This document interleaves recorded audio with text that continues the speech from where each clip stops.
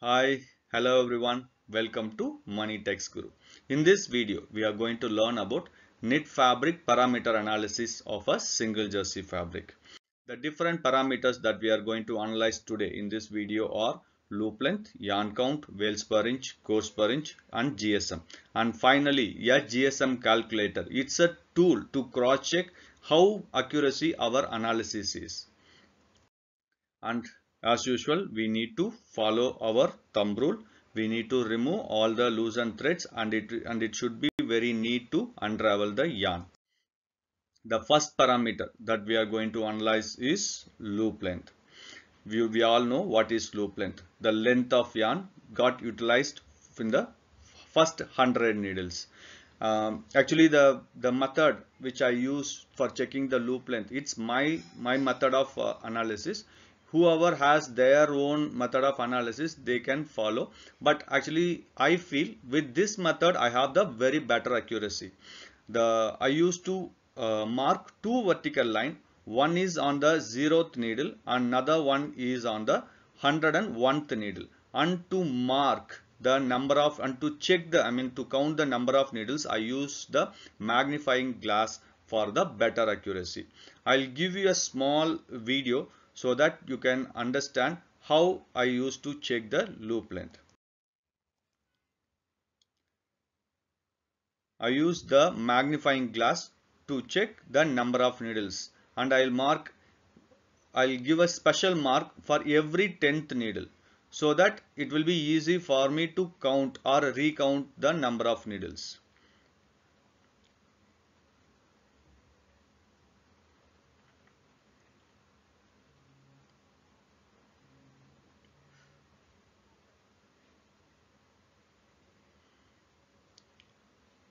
And I make two special marking, that is on the 0th needle and then on the 101st needle.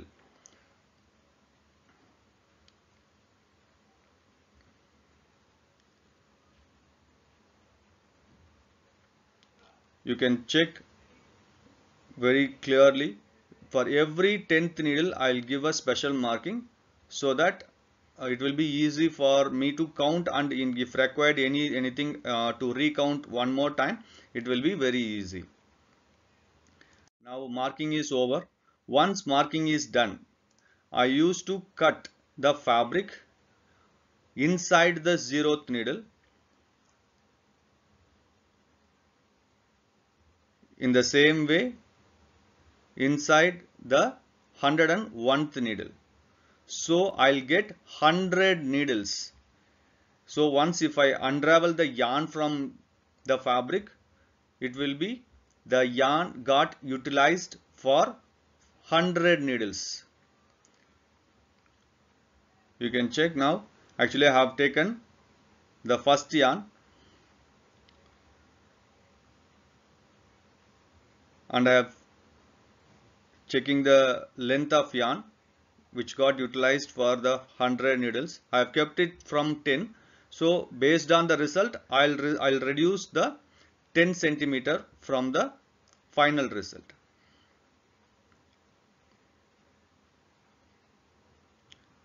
Now I got 37.3. So since I kept it from 10, so I reduced 10. So the loop length is 27.3 centimeter. Actually, we need to repeat this exercise for minimum 10 number of times, and the average value need to be considered as the average loop length of the fabric. Now loop length, we got the length of yarn that we found in 100 loops is 27.3 centimeter. So next is the yarn count. We all know we have a formula to count to analyze the yarn count. Count N is equal to 0.59 into loop length, length of yarn in meters divided by weight of yarn in grams. So just I'll extend the cut. What I do for 0th needle and 101st needle. So I'll extend the cut and I unravel the yarn. How much yarn I'm unraveling to check the loop length. The same yarn I'll get utilized for checking the yarn count. So I have just unraveled while checking the repeated checking. I I unraveled almost 45 yarns. So we all know the loop length is 27.3. That is the average length of the 100 needles loop length. So, and I have unraveled 44 yarns. So total length of yarn is 44 into 27.3 is 1201.2 centimeter. It is nothing but 12.012 meters. So now we got the length of yarn in meters. So the next one what we need is weight of yarn in grams. The same 12.012 meter of yarn I have weighed using the weighing balance, and I have got 0.21 grams. So it's now very easy. Just we need to substitute the values in the formula. Yarn count N is equal to 0.59 into length of yarn in meters, 12.012 meters, divided by weight of yarn in grams, that is 0.21. So finally we got the yarn count is 33.773 count. It is nothing but almost 34's count. So we have completed two parameters, loop length and yarn count. The third one is wales per inch. It is very easy, just by using the magnifying glass. The number of wales that is present in 1 inch, we call it as wales per inch. In this fabric I got 36 wales in a 1 inch. So I have just marked 36, sorry. That even this needs to be repeated at least 10 different places, and then the average need to be considered as the average wales per inch in the fabric. The value which I have mentioned here is the average wales per inch in the fabric. The same way, the fourth parameter, it is the coarse per inch. The number of courses, the horizontal lines in a 1 inch. So even here, just we need to use a magnifying glass just by counting the number of horizontal lines, so that we can check the coarse per inch. The reading which I have kept mentioned here is the average coarse per inch, checked in multiple places. Almost with the 10 places I have checked the coarse per inch, and the average coarse per inch is marked here. It is 52. Finally, the fifth parameter that we are going to check is grams per square meter. See, in many cases we'll get very small swatch from the brand for these type of analysis. In those cases, we'll not have the sufficient fabric to make a GSM punch. In those cases, we'll use this method to check the grams per square meter. So just I'm marking the 5 by 5 centimeter across all four sides, 5 centimeter across all four sides. And I'm checking that weight of that fabric. I'll cut that 5 by 5 square centimeter of the fabric, and I'll check it as it got actually 3.34 grams. With that value, we'll just convert that into grams per square meter. We all know the size of the sample is 5 by 5 square centimeter. It is nothing but 25 square centimeter. We all know what is grams per square meter. It is 100 centimeter into 100 centimeter. That is 10,000 square centimeter. We know we have the value for 25 square centimeter. Just by cross multiplication, we can get the actual grams per square meter, that is 136 grams. Now actually we have checked all the 5 parameters, but as per us, whatever the analysis that we do is a perfect one. But we should have a tool to cross check whether our analysis is perfect or that needs to be fine tuned. For that, I have a analysis checkout formula. I personally call it as a GSM calculator, because I keep out of 5, I'll keep the GSM as a standard, and then balance parameters by substituting the balance 4 values, whether these values is matching to my GSM what I have calculated in the the fifth parameter that we have analyzed. If it is matching, based on that matching proportion, I used to check the accuracy of my analysis. For that, I use the same formula what we generally use it for yarn count. Yarn count is equal to 0.5, 0.59 into length in meters divided by weight in grams. Just I am cross multiplying weight in grams to left side and then yarn count to right side. So weight in grams, that is grams per square meter. Right? As I told, I'll keep the grams per square meter as that is the value that I'm going to cross check. Okay, grams per square meter is equal to length in meters divided by yarn count in NE. It means since I am keeping GSM as a constant, I mean the final value. So the length in meters, it means length of yarn got utilized in the 1 square meter of the fabric, that we need to calculate. Just to calculate yarn length in meters, we for a 1 square meter is wales per inch into coarse per inch into 1550 into loop length in centimeter per one loop.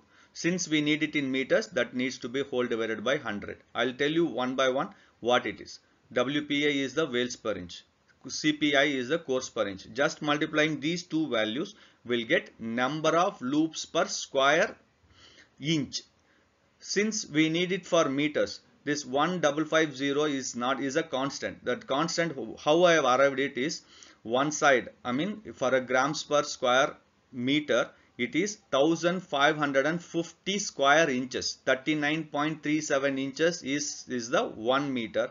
In the same way, another side 39.37. Just multiply. If you multiply 39.37 into 39.37, will get 1550. And we need since we need yarn length, so we need the length in centimeter. Since we have everything that we have calculated, loop length is in centimeter.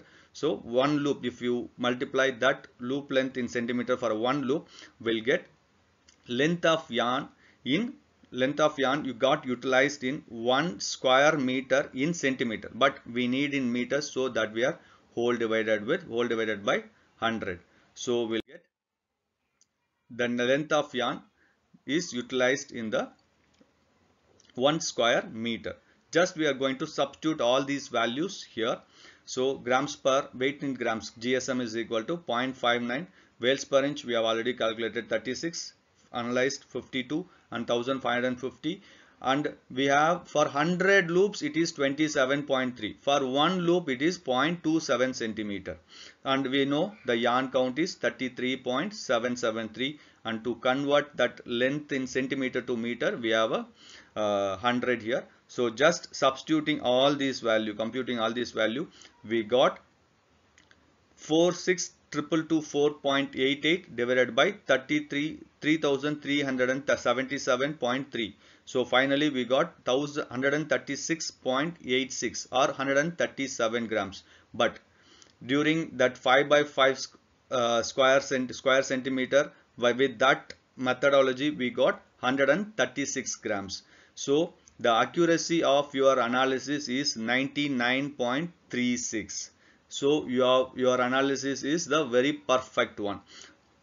In case if you found any deviation from here, for example for a lightweight fabric, the GSM difference can be up to maximum to 5 grams. So if any finer changes while checking the wales per inch or coarse per inch or grams per square meter, any 4 digit 5 digits, because of that calculation also there will be a small deviation in the accuracy level, but this accuracy level should not be below 95%. In case if you find your accuracy level is below 95%, then you need to retest the sample one more time, so that your accuracy level can be increased. I hope this video is very useful and informative. Thanks for watching. See you all in the next video. Till then, bye from your Money Text Guru. Bye bye.